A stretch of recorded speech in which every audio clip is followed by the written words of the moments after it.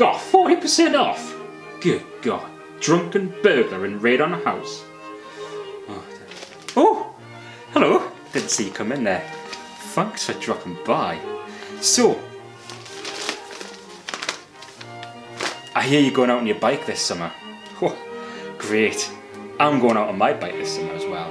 However, there's a few things that might make your life a living misery. Can you guess what they are? No, I'm not Rolf Harris. However, there are a few little insects that might make your life miserable. So, what we're going to do is find out exactly what they are. Let's find out now.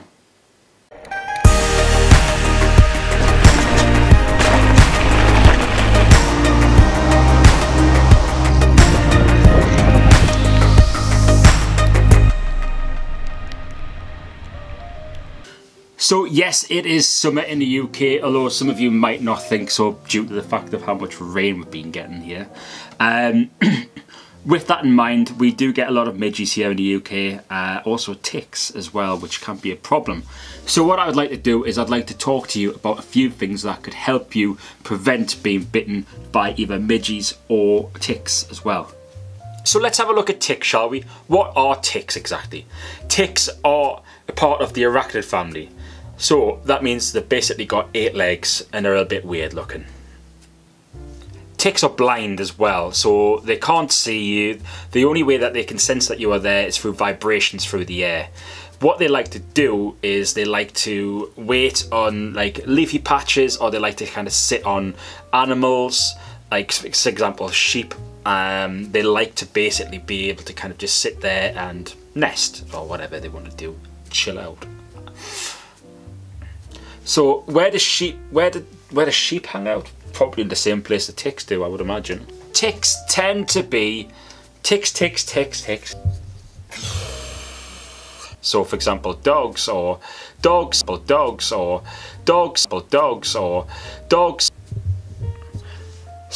what can we do to protect ourselves against ticks? Well, there's a few things on the market out there, and there's also a lot of information that goes around and stuff. But the main thing is to look for example, ingredients. Now, ingredients can be the most important part of this as well. So let's have a look at ingredients. So what do you really want to be looking for when you're looking to protect yourself against ticks? Well, the best thing that I've found and the best thing that I've used is anything that contains permethrin. Now, permethrin is basically it is a natural ingredient that comes from chrysanthemum flowers. This will kill ticks and it will kill mosquitoes as well. Now, there are other alternatives as well. So for example, if you are allergic to anything, the best thing to do is to try and find out. Now, I don't mean to go and basically try every bit on and see if you die.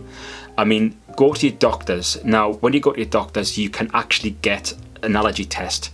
And this will basically say that if you're allergic to things like deter or permethrin or anything like that, you'll find out so that you know to avoid products that contains those ingredients. So permethrin, what is it and where can you find it? Now, permethrin can be found in any drugstores or any sort of like, for example, in the UK we have Boots as well, Boots the chemist, so chemist shop, things like that. If you go to the counter and you ask for something that specifically contains permethrin, then you're good to go. Now, there is a company called, I don't know if you can see that, Life Systems is a company that does lots of anti-bug sprays and things like that. This one is an Expedition Plus, so this one doesn't contain permethrin. That contains DEET, which is something else, which I'll explain in a moment. So once applied to the skin, permethrin will actually kill mosquitoes and also ticks. It is a plant extract from chrysanthemum flowers, and it's completely natural as well. Obviously, when it gets into a product as well, there'll be all sorts of different chemicals which they place within that to either strengthen it or to kind of do something else with it. So permethrin is actually good for killing off the bugs as opposed to actually just deterring them. So permethrin is a natural product. It comes from chrysanthemum flowers. So basically they extract that and they produce something with permethrin to actually put into this product. So certain sprays and oils will all contain like permethrin if it's on the ingredients list. So for example, something like from Life Systems, where they have a spray like this for spraying all over yourself. It's completely different to DEET. Now, DEET I will get onto in just a moment, but permethrin you can actually spray on your clothes, and you can actually spray it on things like bike frames and things like that. And you're thinking, why would you want to spray permethrin on a bike frame? Now, the permethrin is actually a very, very potent, so the permethrin is actually very, very potent. That much so, don't go anywhere near cats because they absolutely hate it. And I believe it can actually hurt cats. I don't know if that's true or not, but I've read somewhere that cats just don't like it at all. They can sense it, and it's like, it's like the catnip. So don't go anywhere near cats with this, weirdly enough.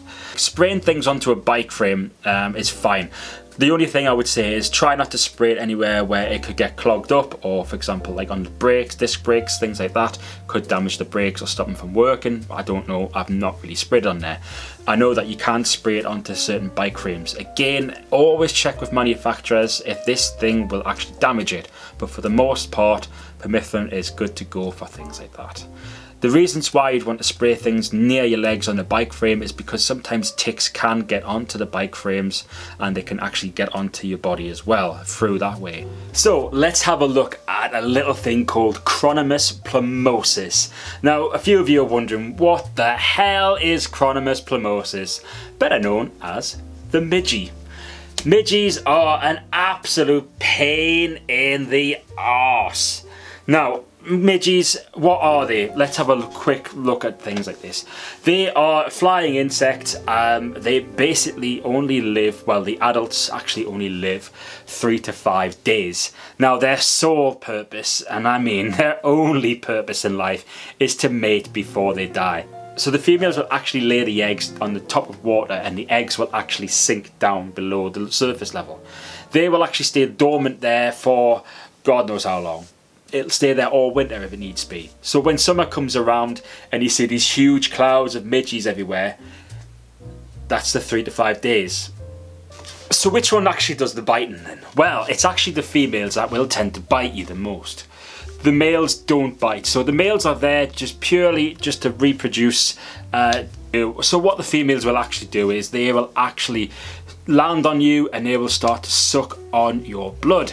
They have a jaw which basically can cut through the skin, so they can start to take the blood into their system. So they'll actually produce, so they'll take out more than double their body weight of blood into their system. What that reason therefore is to basically help with her egg laying. N,N-dithylmetalliamide. So what is that exactly? Now, this was produced for the American Army during the 1940s. It was 1946, and it was produced to basically help soldiers prevent things like ticks and mosquito bites. So this was actually produced by the American Army during 1946. So due to the Pacific campaigns raging on towards the end of the Second World War, and the Americans fighting in places like Guam and Japan and other places like that, the Americans needed something that would help them against tropical diseases and things like mosquitoes, which carried disease also. So what was produced was actually DEET. Now, DEET is actually a very strong chemical which actually does not kill anything. So what DEET does is it actually doesn't kill anything at all. What it'll do is it'll just tell the bugs that there's something off there, the mosquitoes, ticks, anything like that. It'll go, I don't like that, and it'll just stay clear.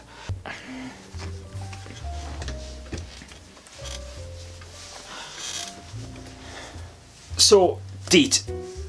So why choose DEET? So what's the difference between DEET and permethrin? Well, some products actually contain both. There is a base layer of permethrin mixed in with DEET to give a bigger combination of bug repellent. Now, permethrin is actually something that is, because of its being natural, it is kinder towards the skin, and it is less chemical based. Whereas DEET is actually a lot stronger, and it's a higher concentration of chemicals. Bearing in mind that DEET was first brought up within the 1940s. Since then, things like permethrin and other items on the market are actually a lot more safer to the skin. So DEET actually gets absorbed into the skin as well. and the only way that it can be excreted through that is via the kidneys, which it is still under investigation, so I've read. Don't quote me on this one. But if anything is being excreted via your skin and your kidneys, I don't think I'd really want to be spraying it on me. Another downside towards DEET also is the fact that it can damage your clothing. Now, things that have like fleece or any sort of synthetics, they can become damaged over time. Not necessarily straight away, it won't necessarily disintegrate like a lighter to a plastic bag, but it can damage them over time. So is it really worth that high-end product that you've possibly bought? For example, like Gore-Tex, it can damage the materials which hold together Gore-Tex as well. So is it really worth getting DEET? I don't know.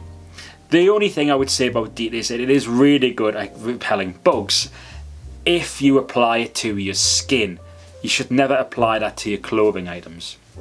Now, permethrin on the other hand is much better, and it can be found on items such as bug repellent clothing, also tents that have bug repellents. You also can find things like bug nets as well, which you can wear around your head, and it can also have bug nets for your bed as well, which also contain permethrin within that as well. So what is my opinion on DEET versus permethrin? Well, I would say that my personal choice would be to use permethrin. However, there are other options on the market, some natural and some chemical. So why don't we have a little look at something else, some of the other products that are available on the market, and let's have a look at what we can use to protect ourselves from midges and ticks. So let's actually have a look at some of the items that we have here. So for example, this is a pin plug, so you can use this. So for example, if you're staying somewhere, if you're mountain biking somewhere hot, or for example like in Scotland and you need mosquito repellent and you're not willing to just put it on overnight, you can actually plug in one of these. I also have another one, so repel. So these are basically, so these are great for example if you stayed at a hotel or something like that. This is a Jungle formula. This actually has, so this is a roll-on, just much like your roll-on deodorant, except you just roll it onto your skin and you're good to go. Life Systems, this is a great one. I've been using this quite a bit. I've used this in tropical climates as well. This is really, really good. I really like Life Systems. So this is actually a spray, so you just spray that and then you can just rub it into your skin. This is just a standard, but this is just a bog standard repel from Boots. So this is just a bog standard repel from Boots the Chemist. So you'll find that on the back there is usually sort of instructions, things like that, highly flammable, and you'll usually have things like DEET. It'll contain things like that. So another thing as well, when you buy in the plugs and things like that, you'll need a refill as well, like a container like this. You'll have seen them. Life Systems also do another one as well. I have to say I'm not sponsored by Life Systems. Now this is an interesting one here. So this is Expel mosquito and insect repellent.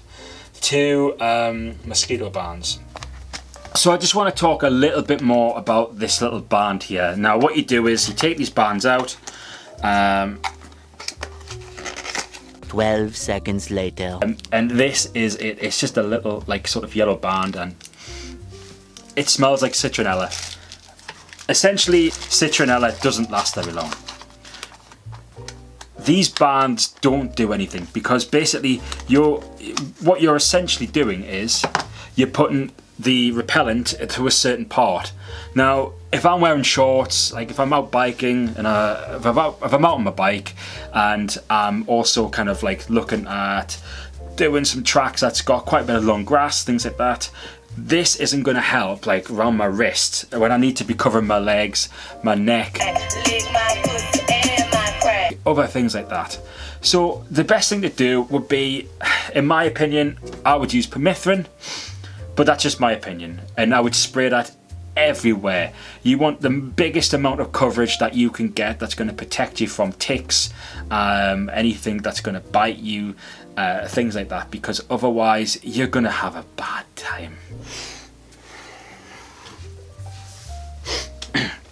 So thanks so much for watching, guys. I really hope that you enjoyed this.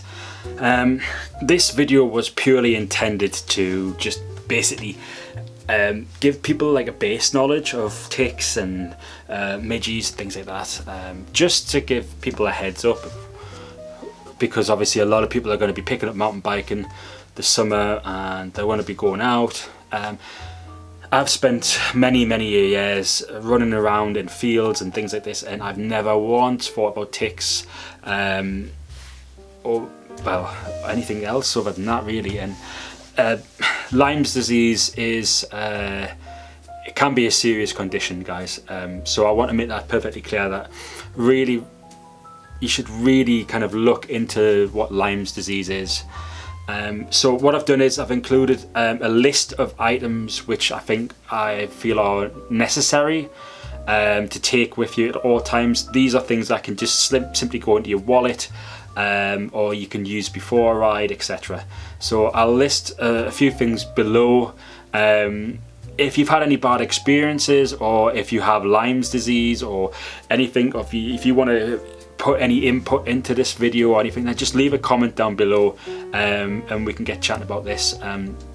It's important to stay safe, really. So, but thanks again for watching, guys. I really do appreciate you coming back. I know we're over 100 subscribers now, which is absolutely fantastic. So I just want to give a nice shout out to Johannes Nielsen. I believe you just subscribed, so thanks so much. Welcome to the channel. I hope you enjoy all the content that I'm producing. Yeah, so again, just make sure that you check all of the facts and make your own informed decision. Don't take my word as gospel, because I'm not the most knowledgeable on these sort of things. I just want to give my sort of experience, my limited experience of what I know about this subject, because I feel it's important, especially because we're all a bunch of mountain bikers that want to get involved and get out and hit the trails. So be careful, guys, that's all I'm saying. So thanks again for watching, and don't forget, I'm the Northern Rider. Thanks for dropping in, and I'll see you in the next one.